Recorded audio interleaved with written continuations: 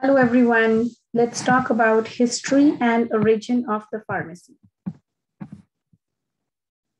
First, let's learn some history of what we are expanding our knowledge on.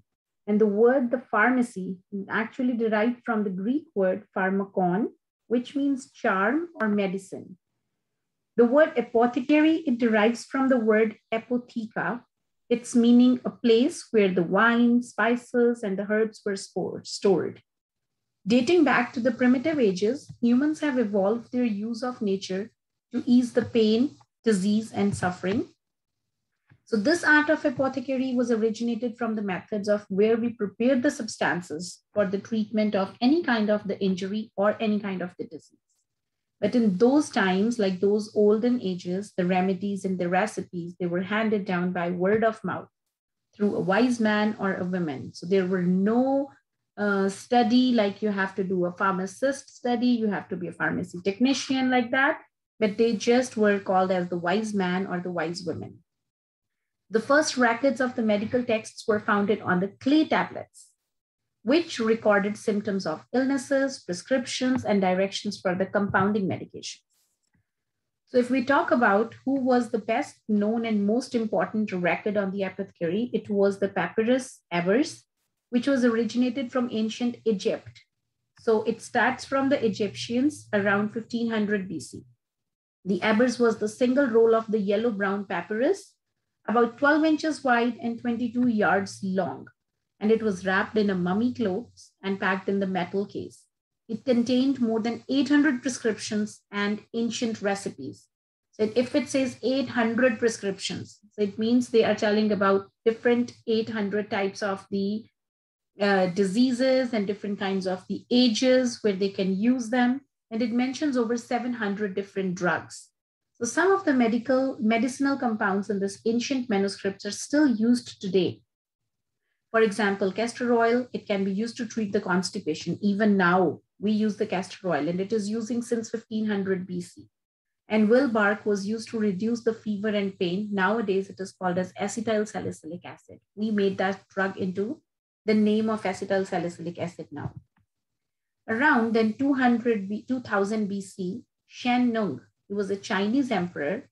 He sought out and investigated several hundred medicinal herbs then at that time.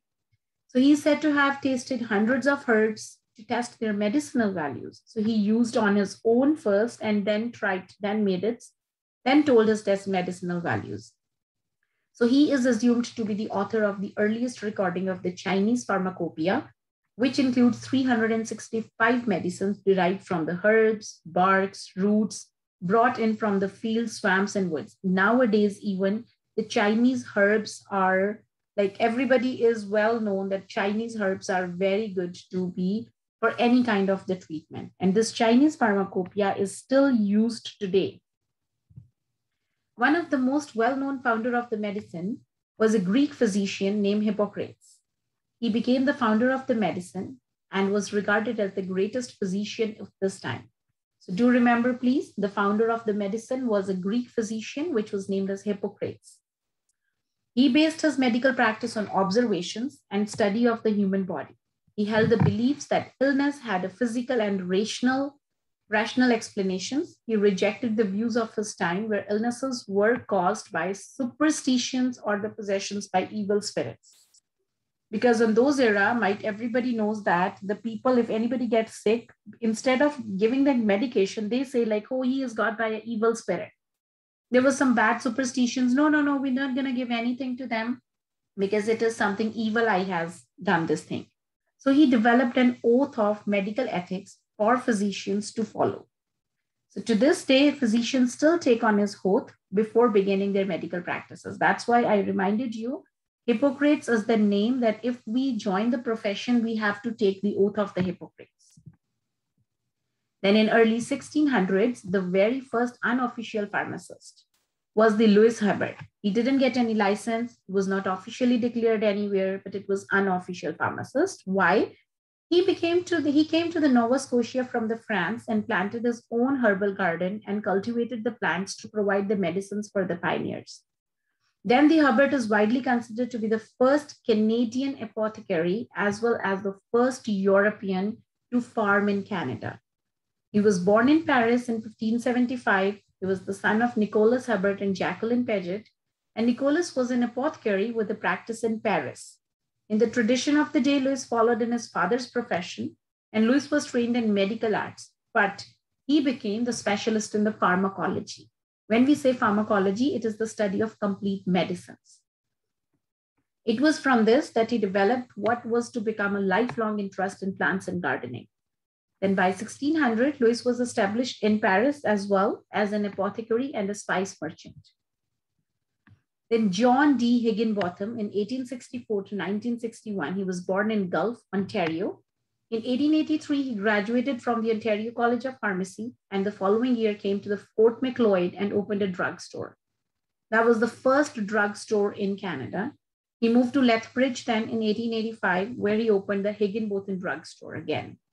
Around mid-1800s, Canada became the nation which had new legislation that initiated the Medical Acts now, which sought to control the pharmacy.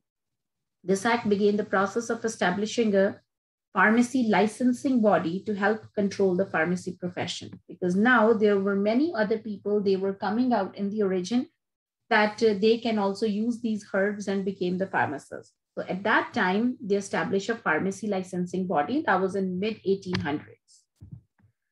In late 1800s, an act passed in Alberta restricting the sale of drugs and medicines to only those persons holding a pharmacy diploma from the medical faculty in the Great Britain, Ireland, or Canada. Before this act, anyone could open a store and establish a professional practice regardless of their qualification. But after that, no.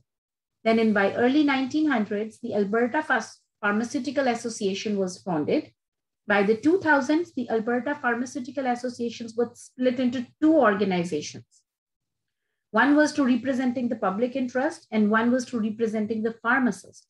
So the Alberta College of Pharmacists, which is called as ACP, is the body that is responsible for the licensing of pharmacists and technicians, while the Alberta Pharmacist Association is a voluntary association that advocates on behalf of the pharmacists. So all in all, we have come a long way to where we are. We started way back in the primitive age, and now here we are. So there is tons of more history regarding the development of other associations connected with pharmacy, but I will save you from the boredom. That's it. Thank you.